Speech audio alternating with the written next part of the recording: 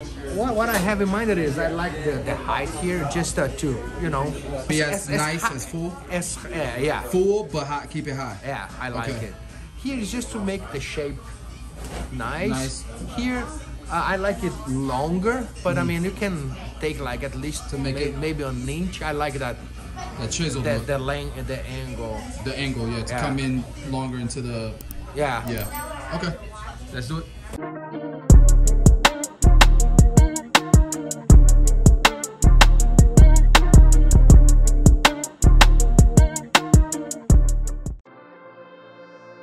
What is going on, guys? Check it out. So this guy right here came all the way from Canada. He's originally from Brazil, that's why he's got that accent, but he came through to get a transformation haircut, and he's actually a business partner of mine as well. You guys might have seen him at hair shows, especially like I think the Orlando premiere he definitely was at. But you could see he hadn't gotten a haircut in 8 months. They've been in lockdown in Canada, and the very moment he was able to leave, he took a flight here to Florida, and we made a transformation haircut out of the opportunity. So we're clearing the bulk with a number 4, going straight up, and you can see it's pretty much blending in.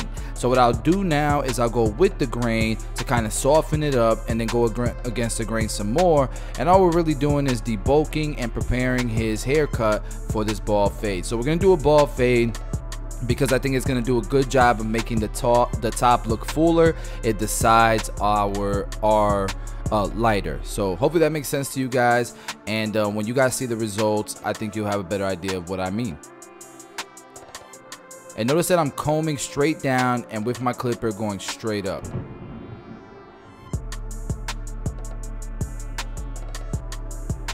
Alright, so now we're going to go ahead and cut the top. And all I'm gonna do now is I'm gonna go ahead and, so because his hair needs to look full on top, I decided to go ahead and cut the length on top last. So we're just gonna connect the hair, pretty much layer it into the sides by taking half-inch sections or inch wide sections, and just pulling it over with my fingers straight, like a straight flat wall, and connecting it to the side. Once I do that, I got a better idea of a good length we can cut the top. And I'm using pretty much the longest length until it starts to go into the middle as my guide, and we're keeping it pretty long because that length is going to make the hair look fuller on top.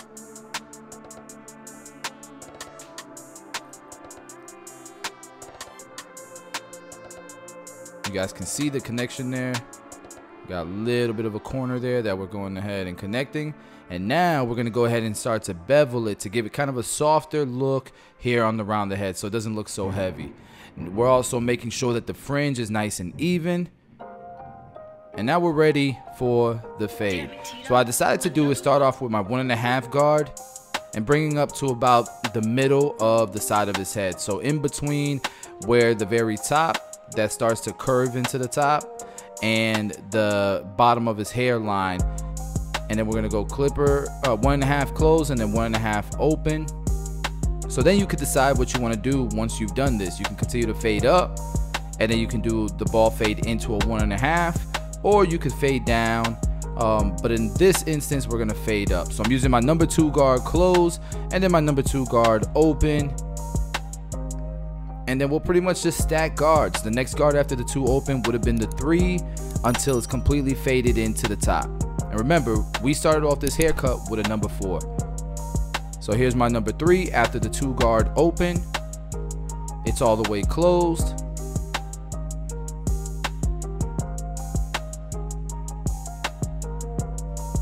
Now it's all the way open. And we're just gonna do this all the way around the head.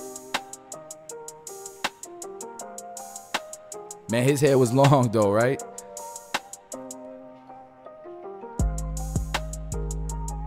And you guys can see it's already starting to get a nice transition into the top. So now what I'm gonna do is start to fade down with my half guard all the way open. Because remember, we left off with that 1.5 guard. So I'm gonna go half guard all the way open and then close it little by little. By the time I get to the half guard all the way closed, then all I gotta do is go clipper close and open the lever up until it's faded. You'll see what I'm talking about in just a moment. So look, we're at half guard all the way closed. for any reason we create a line, we just open the half guard up a little bit to go ahead and fade that line out.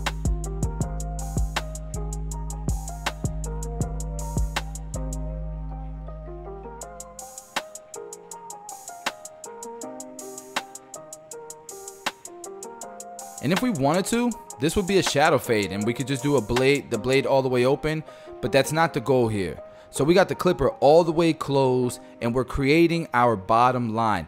Anything below this line is going to be completely bald. We're going to use our trimmer and then our shaver. But anything above this line is just opening your blade little by little.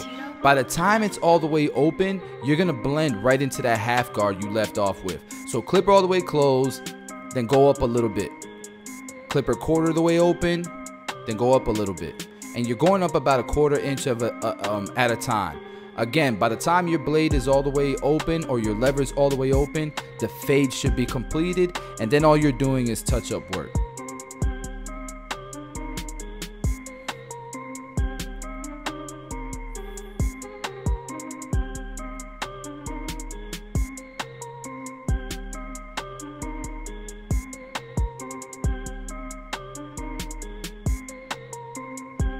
And the blade is all the way open. You guys can see the fade is coming together pretty nicely. Now there is a line there that I see, it's a little bit dark. We'll go ahead and touch that up in just a bit.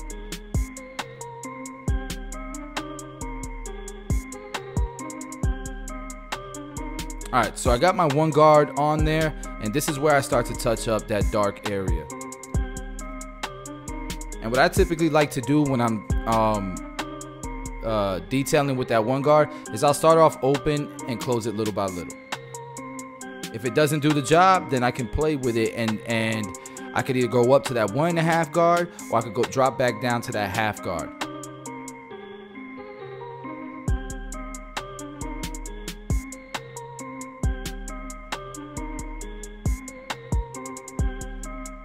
Right, here I am with the 1.5 guard, especially in this darker area.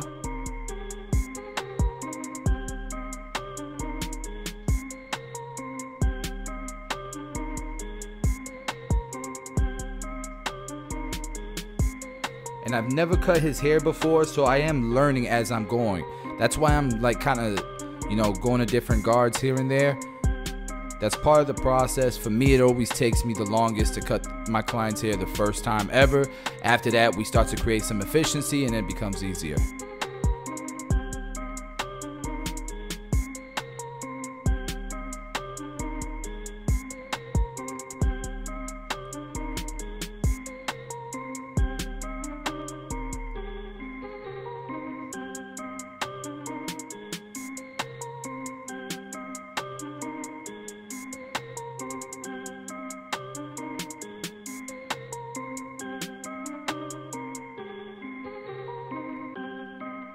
Alright, so now we're going to start to completely bald him out. Remember, we had a clipper all the way closed, but the trimmer gets shorter. So the reason why we're going to go straight to the trimmer instead of just bald him out with the clipper closed is because when I follow it up with the shaver, it's going to be less likely that the shaver leaves a line, because the shaver is going to blend in pretty nicely into that trimmer length, but it'll probably leave a line if it was a clipper closed length.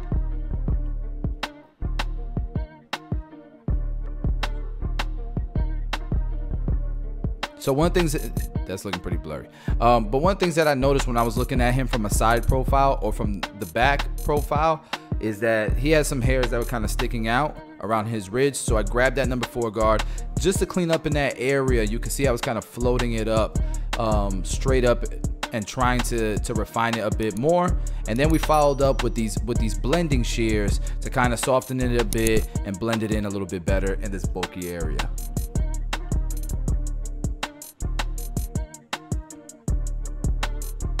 Alright, so now we're going to start the beard work, and his beard was not easy. Really dope beard, full, but we needed to get it shaped, chiseled, and really needed to make it so that it suited his face a little bit better. So we're blending it in, and then after we blend in the sideburns, we'll start to focus on the shape of the beard.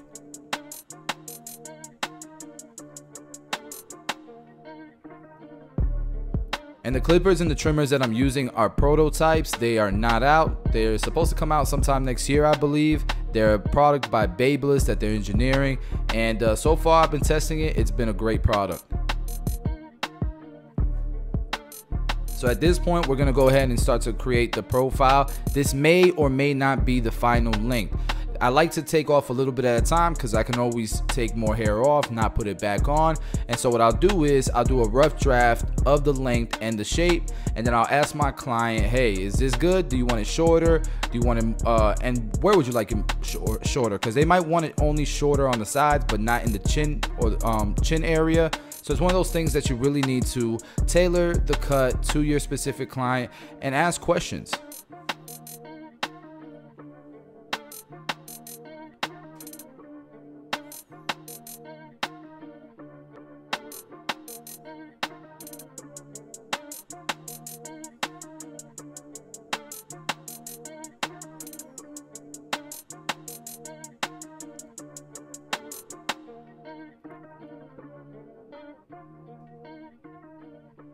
And the technique I was doing there with the comb is just kind of pulling the hair down a bit, because especially with a big beard like this, hair will run away from your clipper. So you want to kind of give it some tension so you can make sure that you're actually cutting that hair.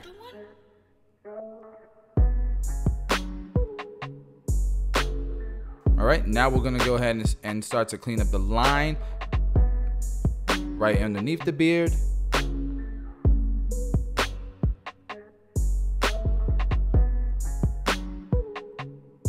I'm applying some shave gel. Notice I did not define the top of the beard with the trimmer, but I'm gonna do it with the razor. It just gives me more control, and it's a little bit more forgiving. I feel like it doesn't take as much hair off at one shot. And since he wants to keep his beard as wide as possible, I want to make sure that I use the razor, because sometimes the razor can make a line out of nothing. It's crazy. So that's part of why, we went with this order of, I don't even know how to say what I'm talking about. What the hell am I trying to say? Oh, this order of technique, I guess, maybe. All right, just ignore me. All right, so with the razor, I'm cleaning up, especially around the area, around the hairline area, and fading into the beard, and then behind the ear, above the ear, I really like to clean up with the razor as well. So I'm gonna add some clay, because I feel like clay is good, especially with thin hair.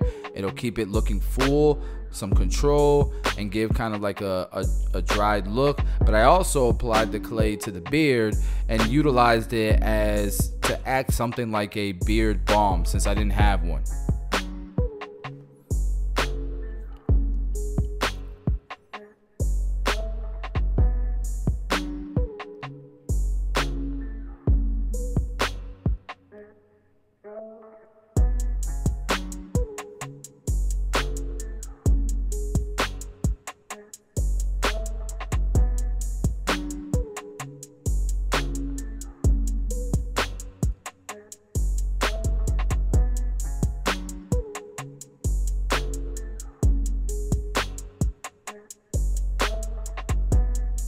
The trimmers definitely were, these trimmers aren't even zero gap, but they were irritating him just a bit. So I did apply 245 shave gel. Guys, look at the before. Are you kidding me?